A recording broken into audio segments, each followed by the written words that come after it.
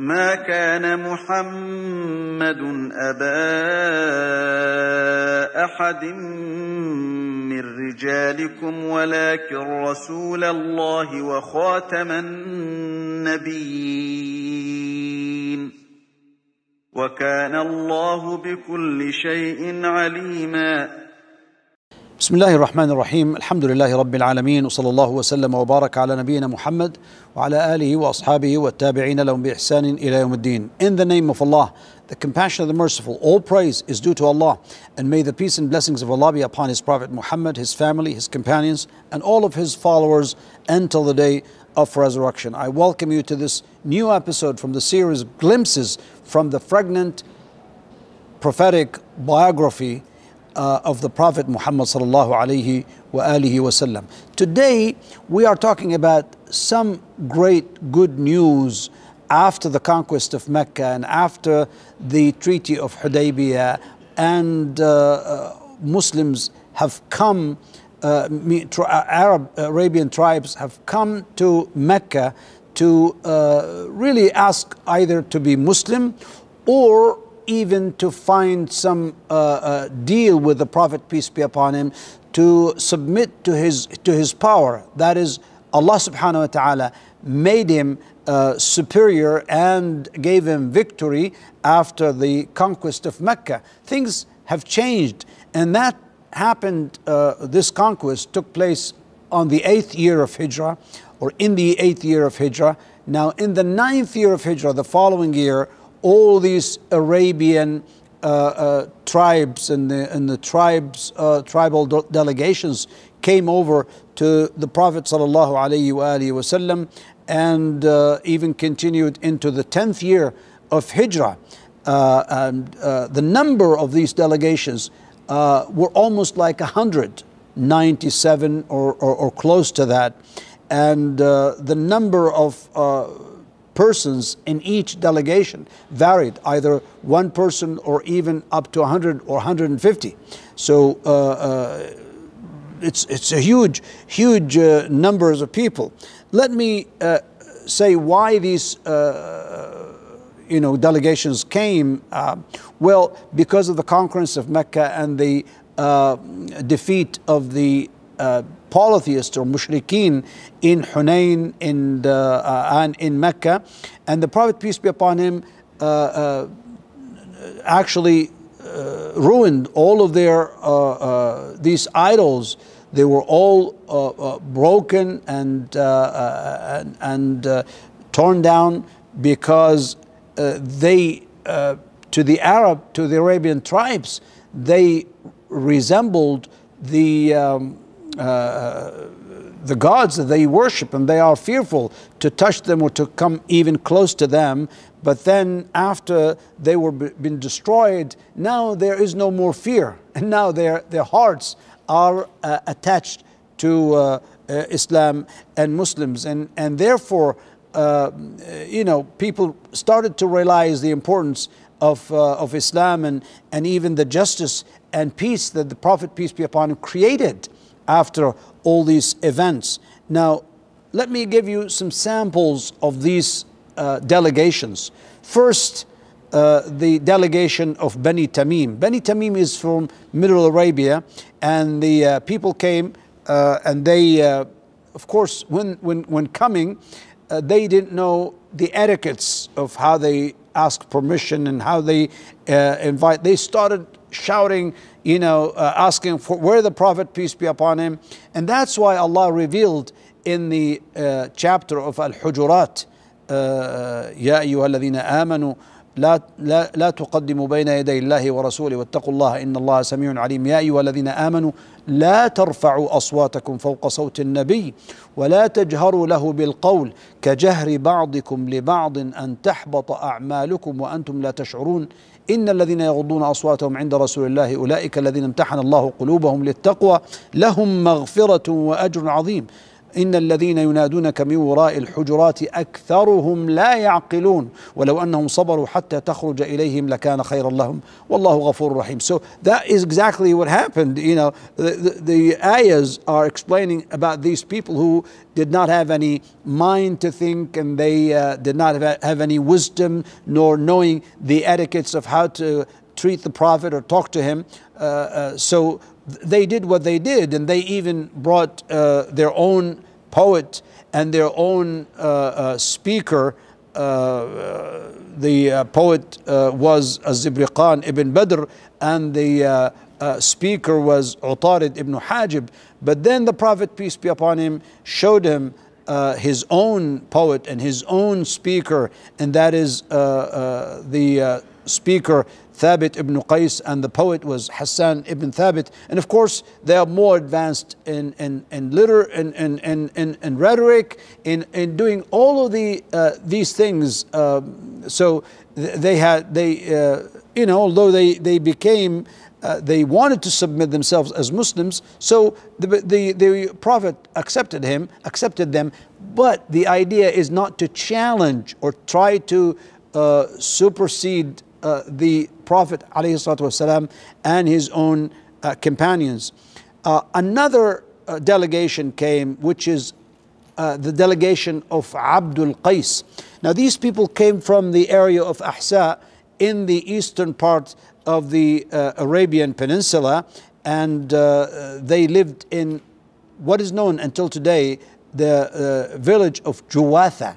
Juwatha is in Al-Ahsa, and their village is the first village where Jum'ah was established after Medina. So it was the second one in Islam, and the first one outside Medina. And these people came with two delegations. First one was in the 5th year of Hijrah, and the second one came with in the 9th year of Hijrah.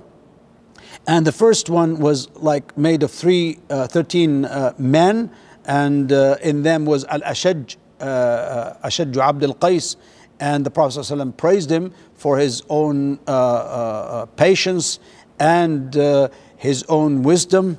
And the second delegation contained 40 men, where one of them was Al-Jarud Al-Abdi. He was a Christian, but he became a Muslim. He was a good Muslim. And the Prophet ﷺ welcomed them again and said, "Marhaban bil qawm ghayra khazaya wala nadama." Welcome to the people who will not be humiliated nor be sorry. Look at this now, the delegation of Thaqif. Very interesting how they dealt with the Prophet. Remember in Taif how they treated the Prophet, meaning the people of Thaqif. They did not accept him, they did not welcome him. This were like Mas'ud and Habib and Abdi Alayl from Bani Amr ibn Auf. They rejected the Prophet, peace be upon him. They in fact drove him out of Taif, and he came you know, in deep sorrow for what they did to him. And he was looking for some support after the rejection of Quraysh. But then again, nothing really happened. Now this time, after the victory of the Prophet, peace be upon him, they came, and Urwa ibn Mas'ud accepted Islam, and he asked the Prophet, peace be upon him, to send him back to his own people, to invite his own people to Islam. But the Prophet, peace be upon him, said, "They will kill you." He said, "O Messenger of Allah, I'm so beloved to them from their own even close wives, and I'm so obeyed and loved among them." But when he came back, a man actually throw a spear or hit him with an arrow, and he killed him. He killed him, just like the Prophet ﷺ told him.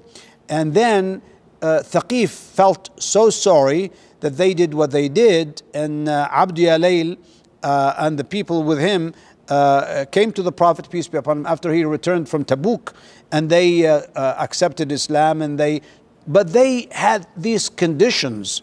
They told him that our people accepted Islam, but they said, we have conditions. First, we need you to leave our own idol, Allat, for 3 years.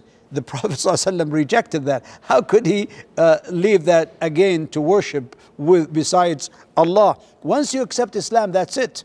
And then he sent Abu Sufyan and Al-Mughira ibn Shu'bah to destroy that, to destroy Allat. Then they asked him to not to offer prayer, and not even to break their idols with their own hands. He said, yes, we will not let you break your idols with your own hands, but as for prayer, there is no way that you can be a Muslim without offering prayer. There is no religion without a prayer. And he said, they said, forgive us from not paying zakah or participating in jihad. And he said, yes, you have that. I'm sure, he said, they will pay zakah and they will fight in the cause of Allah when they become Muslim. And then they ask him, even because our land is so cold, can you not demand us to offer to do the wudu or the ablution? He said, you cannot do that. They said, even, can we have the wine of the pumpkin? He said, it's not possible.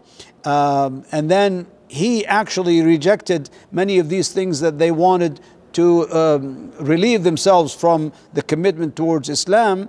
And he actually assigned an Amir, or a leader among them, who is Uthman ibn Abi al-As. He was young, but he was very keen to learn Islam and to be good in it. After 15 days they spent in Medina, they went back to Taif, and the Prophet, peace be upon him, sent Abu Sufyan al-Mughira again to destroy Allat.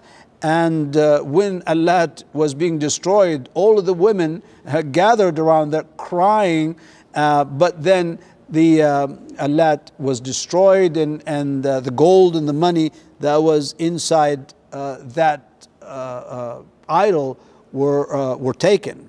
Now, another delegation is very interesting.